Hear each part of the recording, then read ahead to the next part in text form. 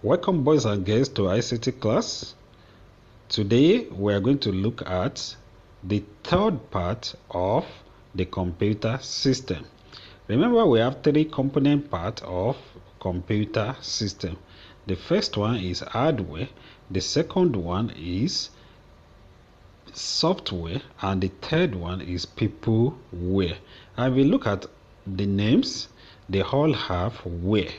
So as you know, last week when we were looking at software, we said computer hardware depend on the software, because when we want to interact with the computer system, we always use the computer software. That's the only way we can communicate with the computer hardware. But if we have the computer hardware and we have the computer software, if there is nobody to touch or use the computer is useless. And that is why the third component part of the computer is very important, which is the person or people that will use the computer. And that is what we are discussing today. And that is what we call peopleware. Now, let's look at our learning objective. We have 5 learning objectives for today. The first one is define peopleware. 2. State 2 categories of people using computer. 3. Define computer users and computer professionals. And 4. List examples of computer users and computer professionals. So let's start with peopleware. What are peopleware? Peopleware are a group of people using the computers. Like, for example, if you visit a cyber cafe or your teacher take you to the computer lab and you see a group of people there using computer, it means you can call them peopleware. So that is what we call a group of people using the computer. What about an individual using a computer? We call the person humanware. So a single person using the computer is called humanware, while a group of people using the computer are called peopleware.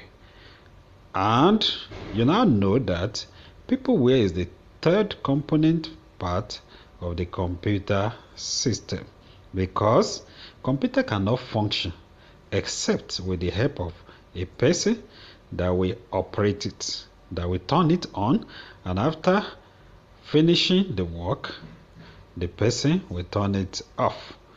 So let's look at the picture of humanware.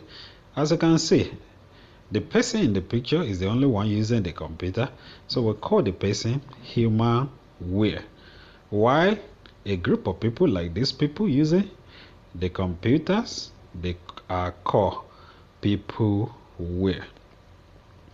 Now, let's look at the categories of people using the computers. We have 2 major categories of people using the computers. We have the computer users and we have the computer professionals. So, let's look at what they are. Computer users are the people who are not professionals but who make use of computers in doing their jobs. Like, for example, a teacher, a student, a banker, an accountant in the bank, they are all computer users because they only learn computer to use it to perform one function or the other. They cannot repair the computer, they cannot write program for the computer except they learn that. So that is why we call them computer users. So when you see a person using a computer, you can still call the person either humanware or computer user. But computer user are the people who are not professional but who make use of computers in doing their jobs. So let's look at computer professionals. Computer professionals are people who have undergone one professional training or other in the field of information technology. Like if you say a computer engineer, the person that can repair a computer, the person is called computer professional because that person learn how to repair the computer. What about computer programmer? The person that writes code for the computer. That person has undergone the professional training in doing that, and that's why that person is different from computer user.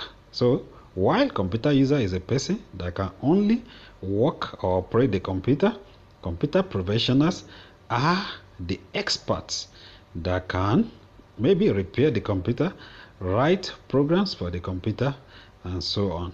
So let's look at the examples of computer users. These are the examples of computer users: the bankers, doctors, accountants, teachers, and students. They are all computer users. Let's look at examples of computer professionals. We have computer scientists, we have computer engineers, we have computer programmers, we have computer operators, and software engineers.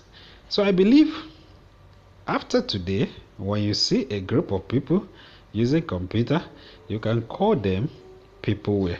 While you as an individual, or when you see a single person using a computer, you can call the person human way. And we have two categories of people using the computer: computer users and computer professionals. So thank you for listening.